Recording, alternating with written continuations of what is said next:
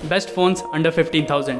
ये एक ऐसा प्राइस रेंज है, मतलब बजट से ऊपर एंड मिड रेंज से नीचे, और इस प्राइस रेंज में आपको बहुत सारे स्मार्टफोन्स देखने को मिलते हैं। और यही रीज़न है कि आप इस रेंज में सही स्मार्टफोन सेलेक्ट करने में हमेशा कंफ्यूज रहते हो। तो आज की इस वीडियो में मैं आप लोगों के लिए लेके आया हूँ 3 ऐसे सेलेक्टिव स्मार्टफोन्स। अब मैं सेलेक्टिव स्मार्टफोन्स इसलिए बोल रहा हूँ क्योंकि अगर आप इन तीनों स्मार्टफोन को छोड़कर चौथे स्मार्टफोन के लिए जाओगे तो बड़ा पछताओगे। एंड स्पेशली अगर आप गेमिंग करते हो और आपका बजट 15,000 के आसपास है तो you are definitely gonna like these smartphones. और हमेशा की तरह इन सारे स्मार्टफोन्स के लिए मैंने कुछ क्राइटेरियाज भी सेट कर रखे हैं। अब गेमिंग फोन्स की बात हो रही है तो सारे फोन्स में आपको हाई रिफ्रेश रेट वाला डिस्प्ले मिलेगा, वो भी 120 हर्ट्ज का, 90 हर्ट्ज का नहीं। एंड डिस्प्ले साइज की बात करें तो सब में आपको एटलीस्ट 6.5 इंचेस का डिस्प्ले देखने को मिलेगा, which is really a large size. And बिना हेडफोन जैक के मज़ा कैसे आएगा, तो you are going to get 3.5 headphone Jack in each and every smartphone in the list. सारे फोन्स में लेटेस्ट एंड्रॉइड 11 का सपोर्ट, एटलीस्ट 6 GB या तो 8 GB रैम एंड 48 मेगापिक्सल या उससे ऊपर, मतलब 64 मेगापिक्सल या 108 मेगापिक्सल का भी कैमरा सेटअप देखने को मिलेगा, जिससे आप 4K वीडियोस भी शूट कर पाओगे। एंड यस, सारे फोन्स में आपको कम से कम 5000 mAh की बैटरी भी मिलेगी विथ फास्ट चार्जिंग। तो तीसरे नंबर पे आता है Realme Narzo 30 Pro। इस फोन में आपको 6.5 इंचेस की एक फुल HD प्लस यानी 1080p रेजोल्यूशन वाली LCD डिस्प्ले मिलेगी with 120 hertz refresh rate and gorilla glass 3 की प्रोटेक्शन, जिसकी ब्राइटनेस मैक्सिमम 600 निट्स तक जा सकती है।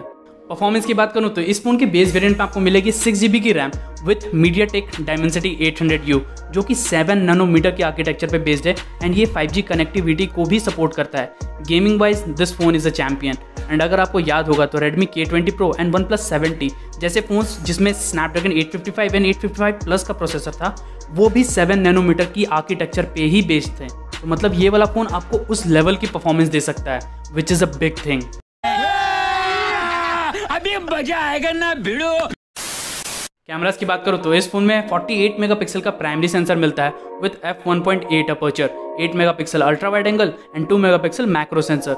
इस फोन से आप मैक्सिमम 4K 30 FPS तक वीडियो शूट कर पाओगे एंड इसमें आपको EIS का सपोर्ट भी मिलेगा, जिसकी वजह से वीडियोस बहुत ज़्यादा स्टेबल हो जाएंगी। सेल्फी कैमरा की बात करूँ तो इस फोन में आपको 16 मेगापिक्सल का सेल्फी कैमरा मिलता है विद f2.1 अपर्चर, जिससे आप HDR एंड पैनोरामा शॉट्स भी ले सकते हो एंड मैक्सिमम 1080p 30 फ्रेम्स तक वीडियो शूट कर पाओगे। रही बात बैटरी की तो इस फोन में आपको 5000 mAh की बैटरी मिलती है विथ 30 वॉट फास्ट चार्जिंग, जो कि आपके फ़ोन को 25 मिनट्स में ही 50% तक चार्ज कर सकता है। दूसरे नंबर पे एक नॉन चाइनीज स्मार्टफोन आता है and yes, this smartphone has some coolest specifications as well, Moto G40 Fusion। इस फोन में आपको 6.8 इंचेस की एक बड़ी डिस्प्ले मिलती है विथ 120 हर्ट्ज का रिफ्रेश रेट एंड HDR10 का सपोर्ट। लिटरली 15,000 के अंदर कुछ ही ऐसे फोन्स हैं जिनमें इतनी बड़ी डिस्प्ले मिलती है। But the biggest advantage of this smartphone, stock Android. जी हाँ, no bloatwares, no extra applications, clean look, timely security updates, timely Android updates, everything. अगर आपको स्टॉक एंड्रॉइड पसंद आता है ना और आपका बजट 15,000 के आसपास है तो you can definitely go for Moto G40 Fusion। ये बड़ी अच्छी बात कही आप।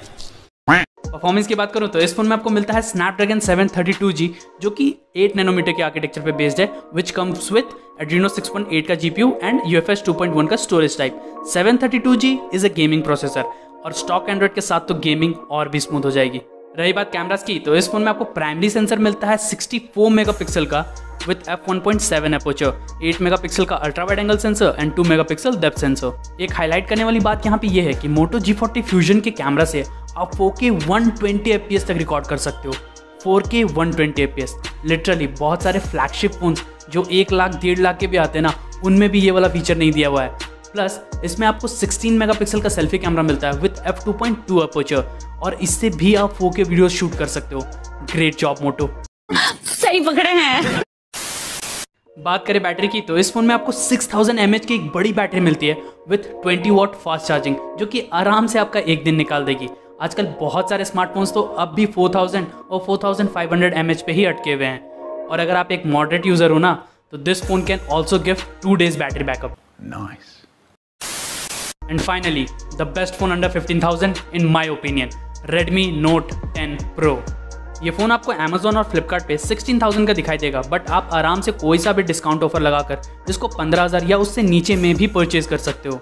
इस फोन में आपको 6.67 इंचेस की एक बड़ी सुपर एमोलेड डिस्प्ले मिलेगी with 120 hertz refresh rate, HDR10 का सपोर्ट एंड इसकी ब्राइटनेस मैक्सिमम 1200 निट्स तक जा सकती है।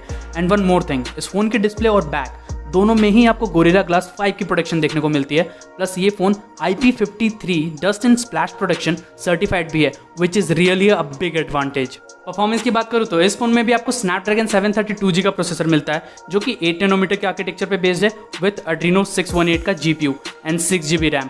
बट इस फोन में आपको लेटेस्ट UFS 2.2 का स्टोरेज टाइप देखने को मिलता है, जो कि एप्स एंड गेम्स को बहुत जल्दी लोड कर देगा। बात करूँ कैमरास की तो इस फोन में आपको 108 मेगापिक्सल का प्राइमरी सेंसर देखने को मिलता है with f1.9 aperture, 8 megapixel ultra wide angle sensor and 5 megapixel macro with 2 megapixel depth sensor. Front की तरफ आपको 16 मेगापिक्सल का सेल्फी कैमरा मिलता है विद f2.5 एपर्चर, जिससे आप 1080p 30 फ्रेम्स तक वीडियो शूट कर सकते हो। रही बात बैटरी की तो इस फोन में आपको 5020 mAh की बैटरी मिलती है विद 33 वॉट फास्ट चार्जिंग, जो कि 30 मिनट्स में ही 60% तक बैटरी को चार्ज कर सकता है। तो ये थे 3 बेस्ट स्मार्टफोन्स अंडर 15,000। आपको इन सारे स्मार्टफोन्स में से कौन सा स्मार्टफोन पसंद आया वो कमेंट करके जरूर बताना। और अगर इन सारे स्मार्टफोन्स में से कोई सा भी परचेज करना चाहते हो तो डिस्क्रिप्शन में लिंक दिया हुआ है, वहां से जाकर परचेज करो यार। वीडियो पसंद आई तो लाइक शेयर सब्सक्राइब कर देना। मैं मिलता हूँ आपसे अगली वीडियो में, तब तक के लिए अस्सलाम वालेकुम।